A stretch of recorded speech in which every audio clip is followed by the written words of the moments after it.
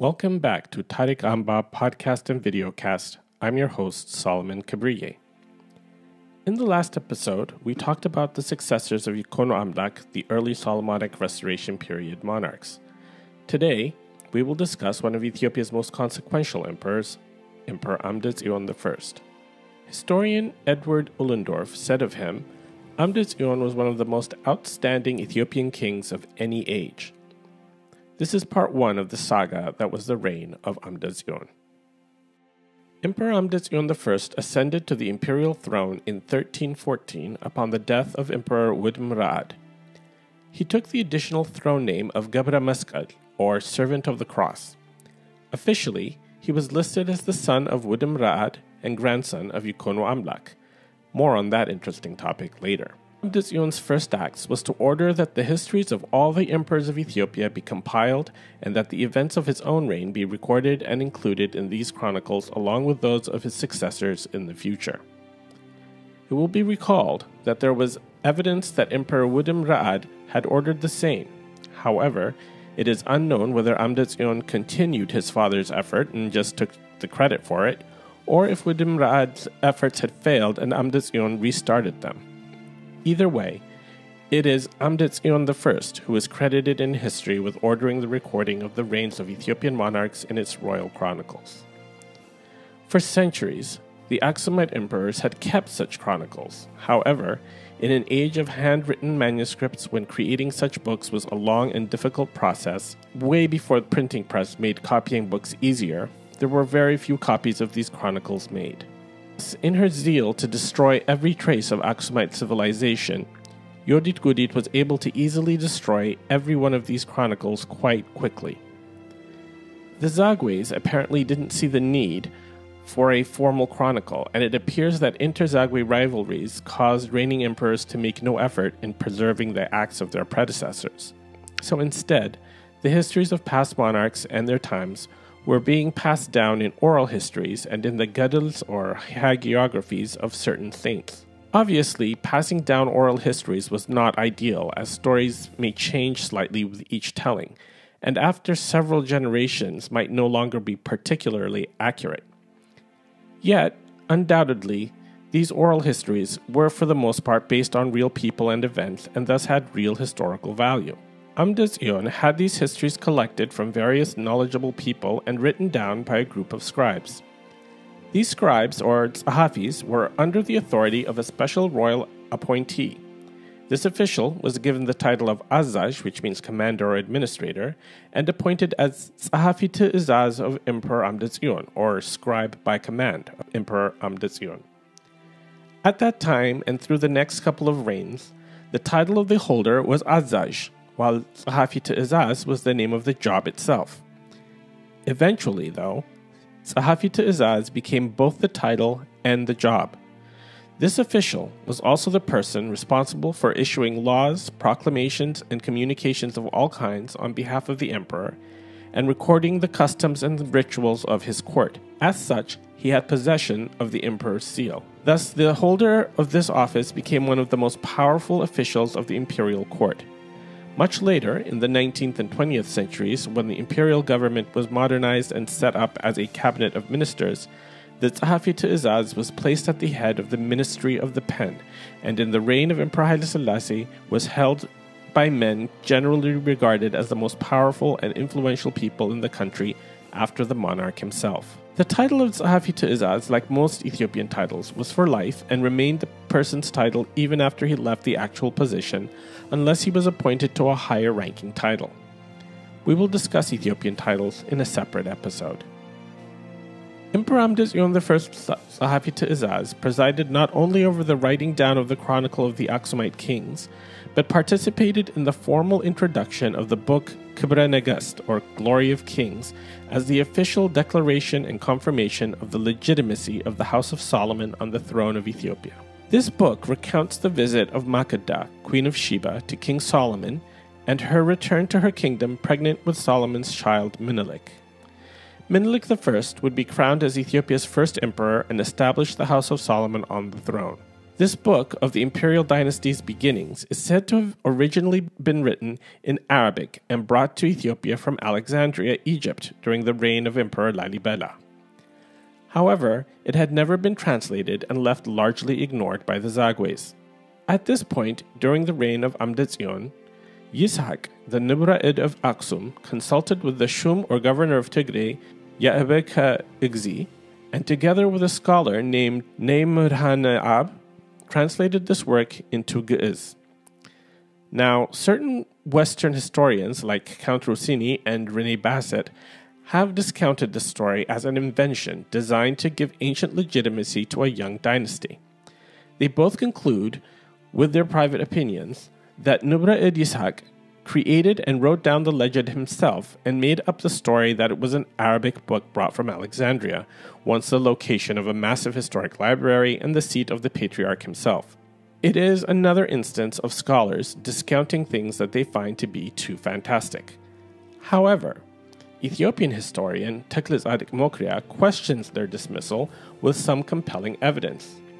He notes that the book refers repeatedly to Ibn Hakim for son of the wise.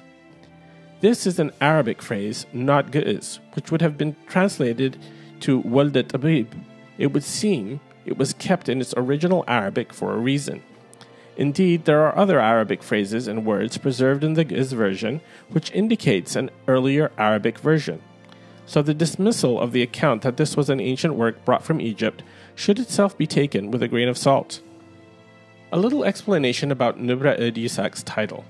The title of Nubra'id means placing hands upon and is a title reserved for the cleric who acted as administrator of the St. Mary of Zion Cathedral and Monastery, as well as the governor of the Aksum district.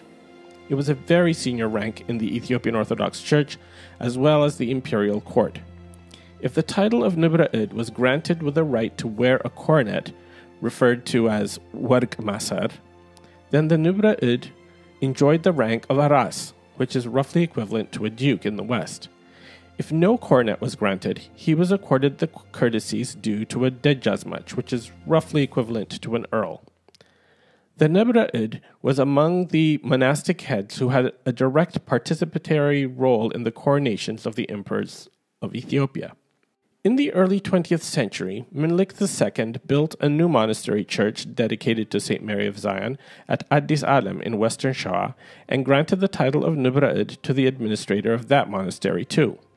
However, the Nubra'id of Aksum was given precedence over the Nubra'id of Addis Alem, and the Nubra'id of Addis Alem did not enjoy the rank of Aras even if he were granted the right to a coronet.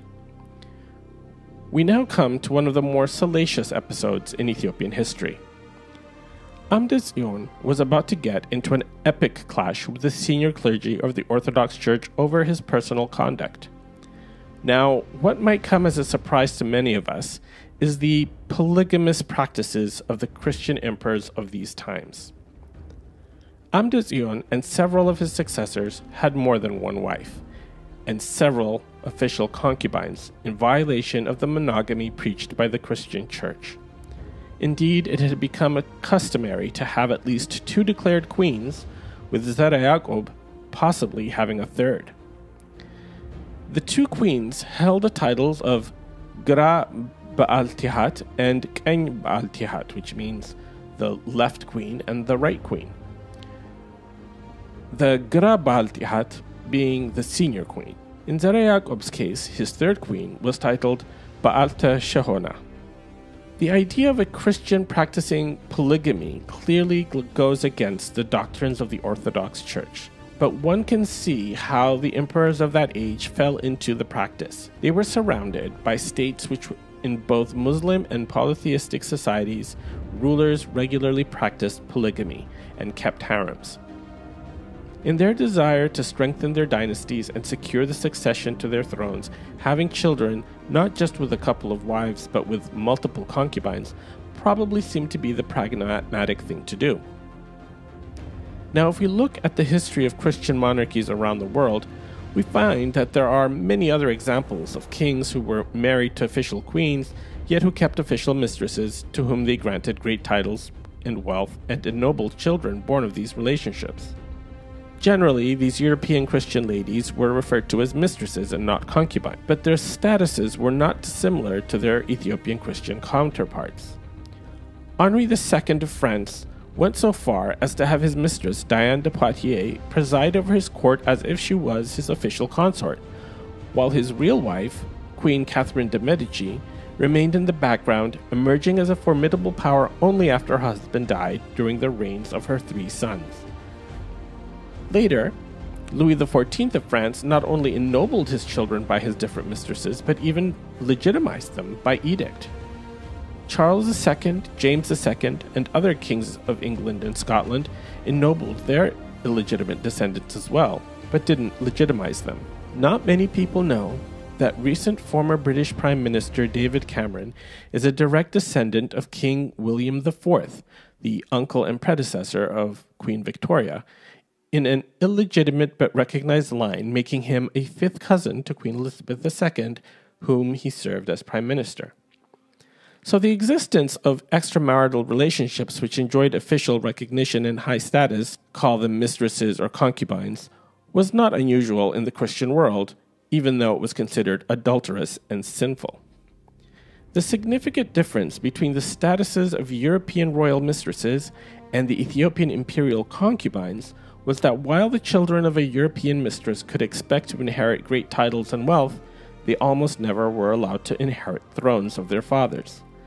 In Ethiopia, the son of a concubine had no such restriction and had as good a chance of inheriting the throne as a legitimate heir.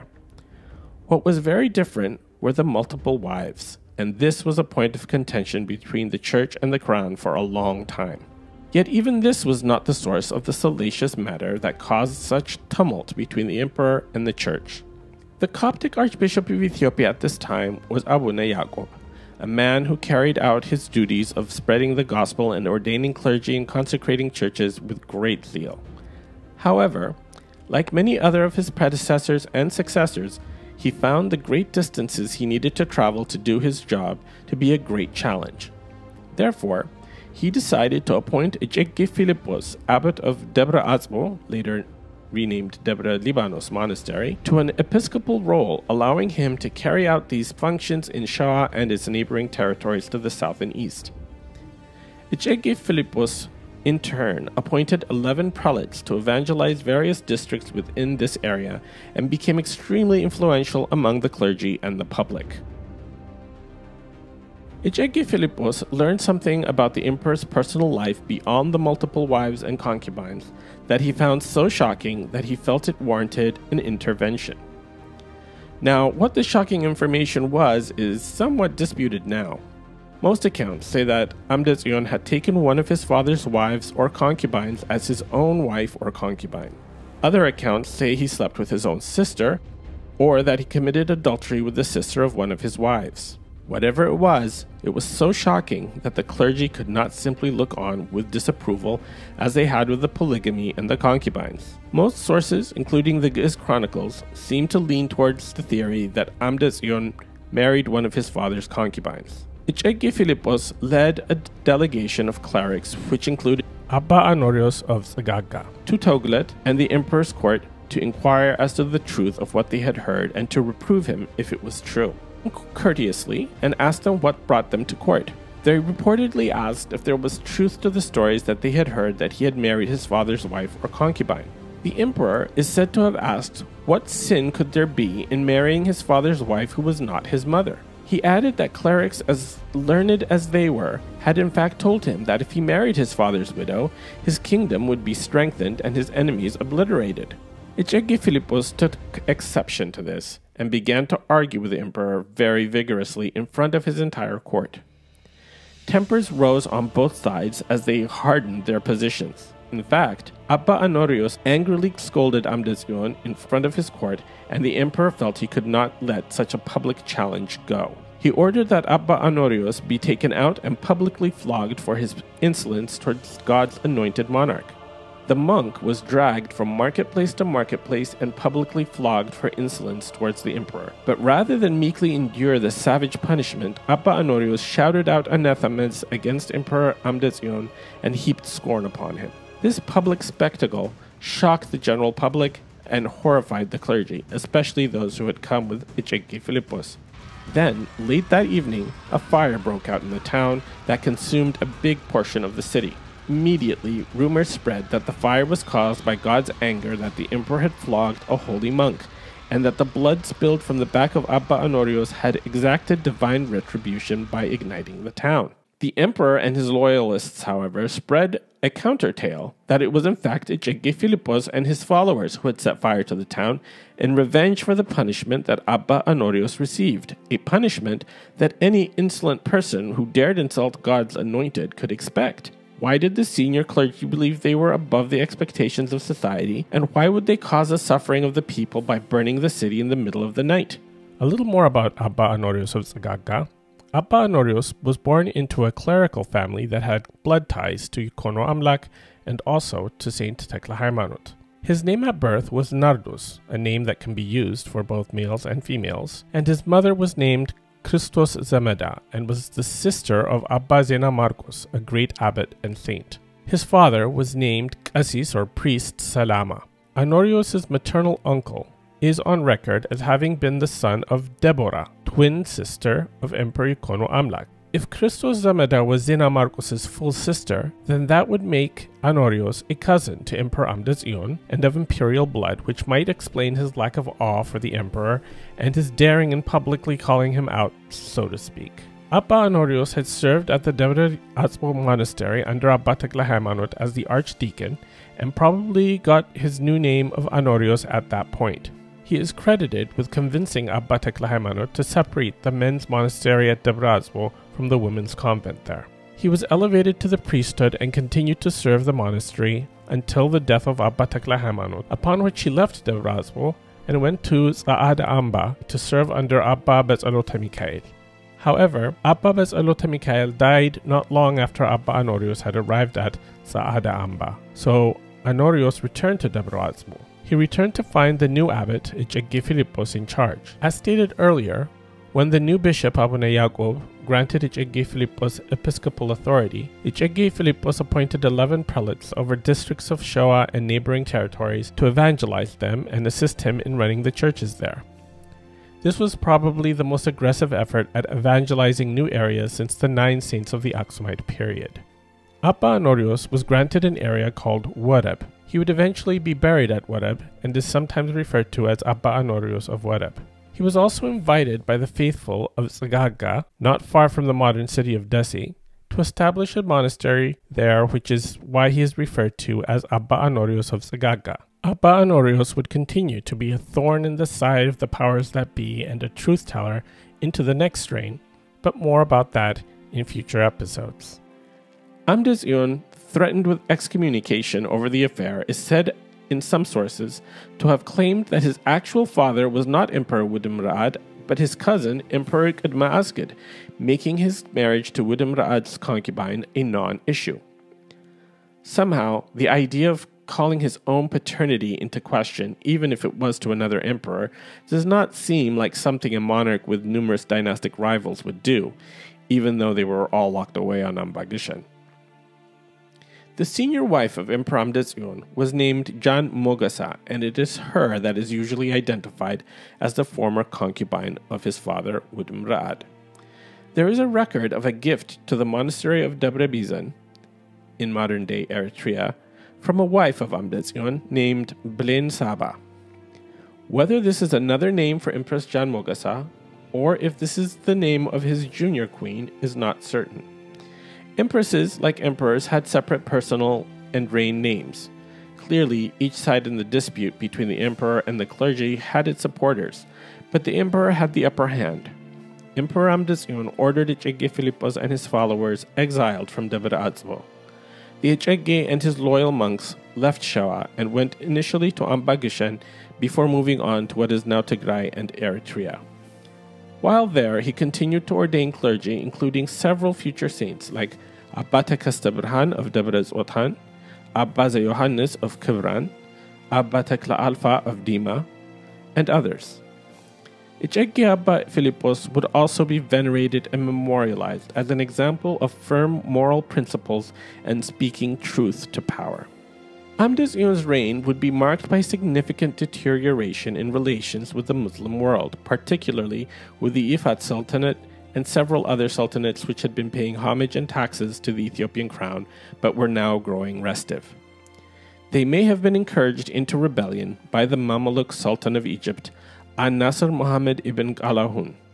According to Richard Pankhurst in his book The Ethiopian Borderlands, Essays in Regional History from Ancient Times to the End of the 18th Century, Sultan Qalawun had increased the persecution of Coptic Christians and destroyed numerous churches in Egypt. In 1321, a diplomatic mission from Emperor Amde Tsion arrived in Cairo to warn Sultan Qalawun to cease his persecution of Christians. He reminded the Sultan that just as he had made the Christians of Egypt suffer, Amde Tsion could persecute his many Muslim subjects. He underlined that he treated his Muslim subjects fairly, but that would change if Qalawun continued to cause suffering to the Copts. He also added that he would divert the course of the Nile and let Egypt starve. Richard Pankhurst states that while this last threat was beyond the emperor's capabilities technologically, and that the Sultan probably realized it, fear that the Ethiopians might tamper with the Nile would remain in the minds of Egyptians for many centuries. The Sultan dismissed the Ethiopian embassy, and Egypt then began to actively encourage the Muslim principalities to rebel against the Emperor Amde Tsion.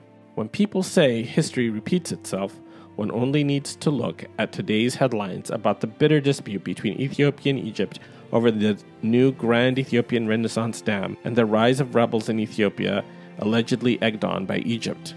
It is indeed a case of déjà vu. In the next episode of Tariq Amba, we will talk about Amde Tsion's deteriorating relations with the subsidiary Muslim princes within his empire and the wars that resulted from this fateful confrontation with Mameluke Egypt. Until then, please subscribe to this channel, like and comment on our videos, follow us on social media, and look for additional materials and information on our website, tariqamba.com. You can also send your comments and questions to me directly via email to solomon@tariqamba.com. Until next time, be well.